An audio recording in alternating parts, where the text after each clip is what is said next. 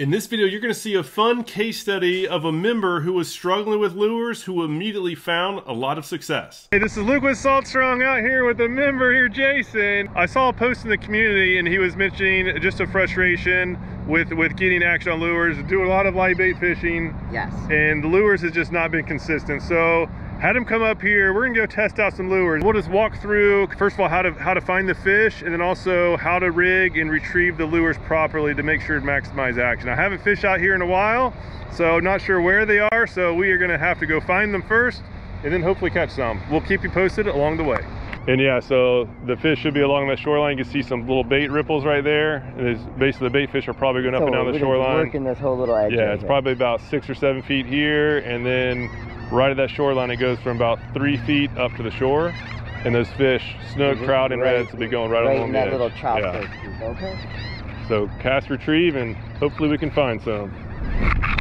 So starting off, I went with the Moonwalker, the topwater plug, and then I had Jason start with the Mulligan. It's a subsurface paddle tail. His has better odds if the fish aren't aggressive. Mine was good for finding the fish, and here is the strategy we use. A lot of times with this topwater, they'll hit and miss, and so I'll be able to at least be able to assess to see if they're in the area or not. Oh, right. Right. But if something hits and misses mine, just cast to it. Like cast there. Yeah, something's there and it's hungry. Yeah, something's in it. There we go. Fish on. Fish on, first cast. First cast. Were you making that up? You're having trouble with artificials? Look at that. You don't get no better than that. Oh, that's funny. Is that a trout? Yeah, man. So we got a spotted sea trout. Well there done. That's a nice trout too. Heck yeah. All took the Mulligan LeBrons on a Haas Helix. So we kept fishing that shoreline. I tried several lures, and really Jason was the only one getting action. He just continued throwing the Mulligan. He was getting strikes. They were getting off. The fish just really weren't very aggressive, and decided to change things up and go to a local bridge so I could show him how to use the Prawn USA lures along the bottom just to get some action. On days like this where the current flow isn't doing much, these Prawn USA lures are my most trusted when the bite's slow, just get around deep structure. All I did is I just showed him this retrieve, and shortly after, he was the first to hook up. There's one. Oh, nice. There's one. There, oh, wow, look at that mangrove snapper. Oh, isn't that something? He's almost as big as the lure. So we continued fishing this bridge. He had now caught a couple fish, and now I need to get on the board. So now I'm trying to catch fish, and he catches another one right in my face. Like, oh, there's a better fish. Nice work. Well, we didn't go to the bait store this morning. Well, that's right. Who needs live bait, right? So we moved to another nearby bridge, and that's finally when I got on the board. I started getting some grouper, and it was just a good bite. We got onto a lot of fish. I was changing lures around. I went to a pompano jig for a little bit. Then I went to the Prawn Junior just to increase the amount of strikes we got, right? The smaller lure can get more fish, and we just caught a bunch of fish. It was basically just this simple retrieve with the Prawn USA's bouncing on the bottom, flat out get strikes. So if you're looking to get in some action, whether you're fishing from a boat under a bridge or from on the bridge itself or the shoreline near a bridge, you know, get some hard structure on the bottom, bounce this prawn lure. That is the best way to go out and just catch a bunch of fish, even when the current flow isn't very good. After just a bunch of small fish, no big ones, we decided let's change things up, and so we went to a nearby grass flat. This is the outside edge of a grass flat. It's about 4 to 6 feet of water, so we switched from that half-ounce jig head with the prawn to a 1/4 ounce jig head with the Slam Shady 2.0. Here's some tips from that spot. You can probably just barely see the different shades. So like there's a little white hole there. Right. So the holes is what we're looking for, or the little darker spot? Both. So ideally the dark spots is grass, and then the white spots is sand. Gotcha. Okay. And they like to hang along the edge of the grass and the sand. So they'll hold in the grass, just regular grass, they'll hold there too, but the highest odds is on the edges of grass and sand.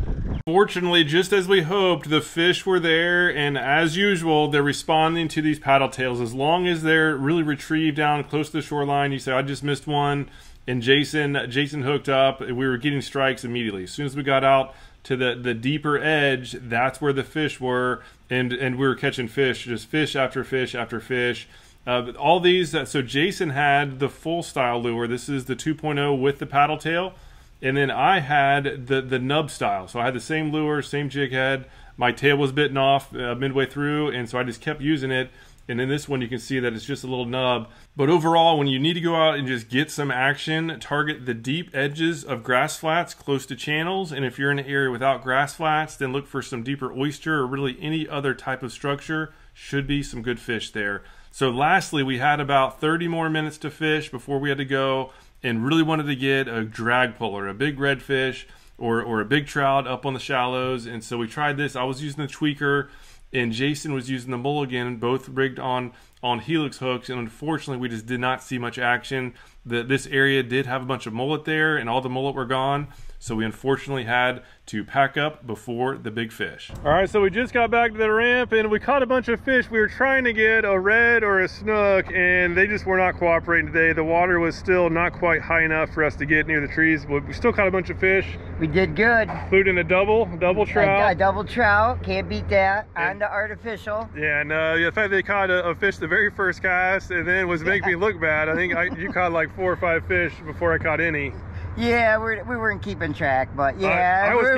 I was keeping track, and yeah, so it basically proved that it's really about finding spots. He was having trouble with lures, and he was rigging everything right. It sounds like this spot selection. You do most of your fishing from shore, yes, which is tougher, and it's basically just another lesson, a reminder that if we're struggling, obviously check the rigging, check if everything is done right and the lure looks good in the water. But most importantly is just move spots if nothing's happening.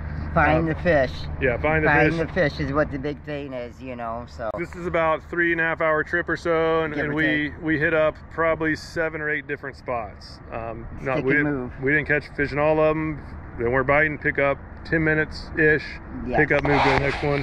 As far as lures, it was basically assortment. We did the paddle tails for the shallow, the jig heads. Right jig head with the 2.0 for the little bit deeper water, 5 to 6, and then for the bridges, just these prawn USAs with the ½ ounce or even more. I had a 1 ounce for a bit. So just have all these depth levels ready, find some zones with fish, and hopefully catch some big ones. I'll say the only rigging thing that I noticed on your setups was just the casting distance, the line. The little heavier line, yeah, really hurt me casting far. Yeah, so yeah, his rod had 15-pound braid and a little bit of probably like an 1/8 of an inch gap, yeah, between the line and the rim of the spool, and switched over to one of my rods, and your casts were going 30-40 feet further. For sure, no question, no doubt about it. So yeah, so check the gear. Any questions about that, I'll put links down below to some of those gear recommendations. But yeah, great time. Thanks for coming out. Hey, thanks for having me. Glad we're able to catch some fish. If you have any questions about the trip or anything that we talked about, leave a comment down below. Otherwise, hope to see you again soon.